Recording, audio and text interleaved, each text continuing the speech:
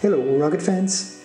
In the work on the world's only crewed crowdfunded space rocket, Spica, I have now come to adding suspension lines to a first prototype for a Drogue parachute for the booster, each of which will be 3.9 meters long, or twice the diameter of the Drogue parachute.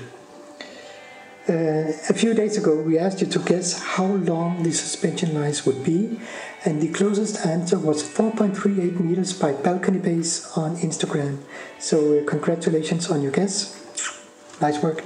These are the lines that we are going to finish today, and as you can see, I have cheated a little bit and made the first half of the lines. And what needs to be done now is to finish the other end and make the eyes in this end also. Instead of showing you how I do it on these, because they are long, as I said, they're 3.9 meters long, so it's pretty cumbersome to show on this video. So instead I have, as always, if you're a good TV chef, prepared a little example here. So I'm just going to show you with this short line here how I'm going to splice the suspension lines and make eyes in each end. Way back in the beginning of the project, when making suspension lines, we would typically just tie a knot, a figure 8 knot, when adding the suspension lines to the parachute. Since then, we have learned a lot of new tricks, one of which is the art of splicing the lines. So in order to do this, we have to have the right tool as well as the raw materials for this. So the tool I'm using is this, let's just call it a needle, which I really like because it doesn't have any sharp edges that can damage the line. And the line we're using in this test is a 1,000 pound hollow braided Spectra line, which does cost a little, to say the least, but it's simply fantastic to work with. The method I like to use is a combination of what you could call the Chinese finger trap method, as well as a self-locking mechanism, so that it cannot go up again.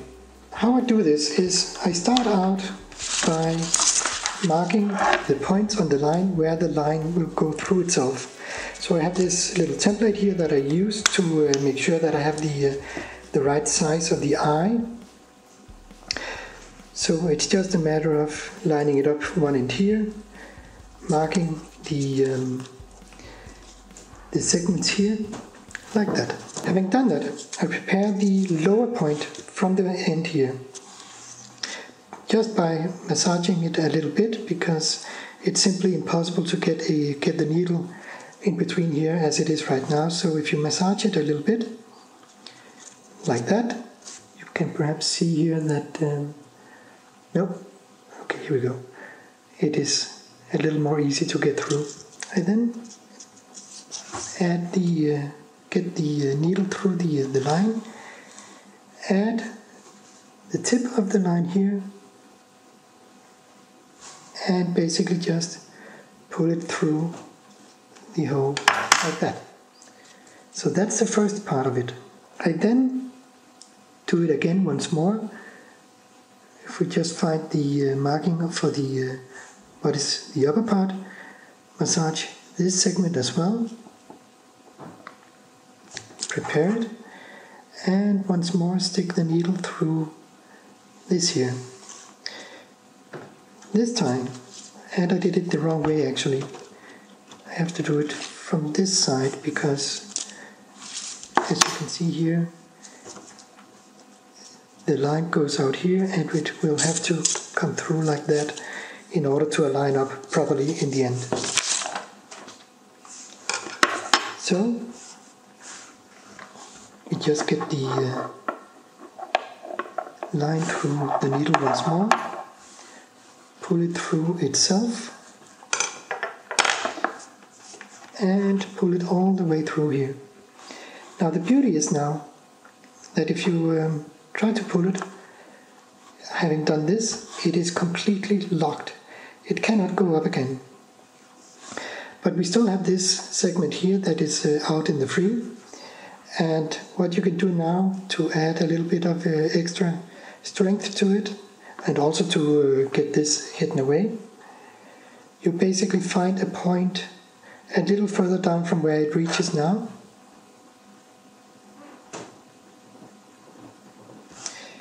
Okay, massage this point as well, and then I gently put the needle on the inside of this line here and push it all the way up to just below this point here where they meet. I get the needle out just below the point, and once more I get this line through, pull it all the way through itself on the inside this time, tighten it up a bit, and pull the outer segment all the way down.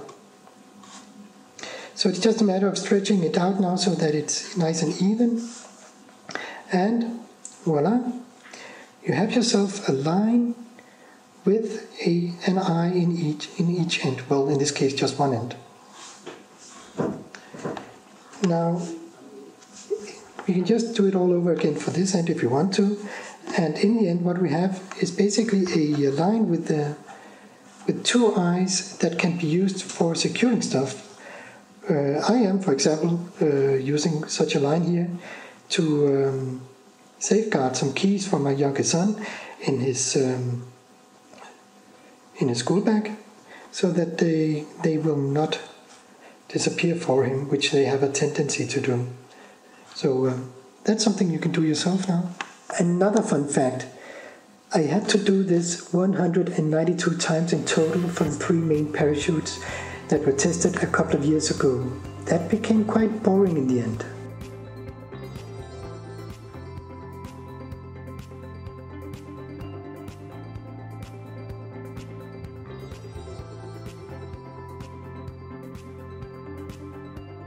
We can then do it once more for the other end of the line. Now this is a little bit tricky because now we have an eye here, but it's basically just the same thing to do, but it can be difficult because there's now more line that will go through itself. So sometimes this can be a little bit tricky, which it is now actually.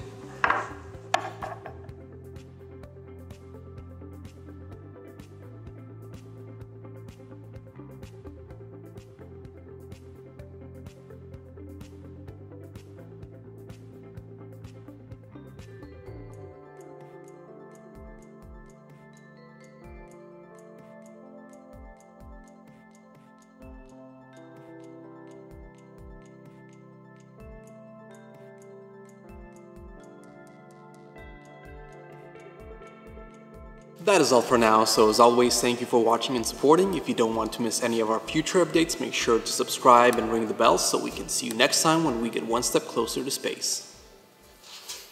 Copenhagen Suborbitals is a non-profit, all-volunteer project. The reason we are getting so close to reaching space on our Speaker rocket is because all of our crowdfunding supporters.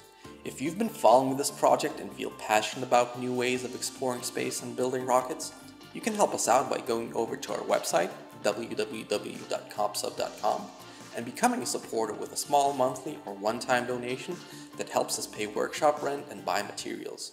And in return, you get all these insider videos on building a space program which you don't really get anywhere else. So on behalf of everybody at Copenhagen Suborbitals, thank you for your support, and we'll see you next time.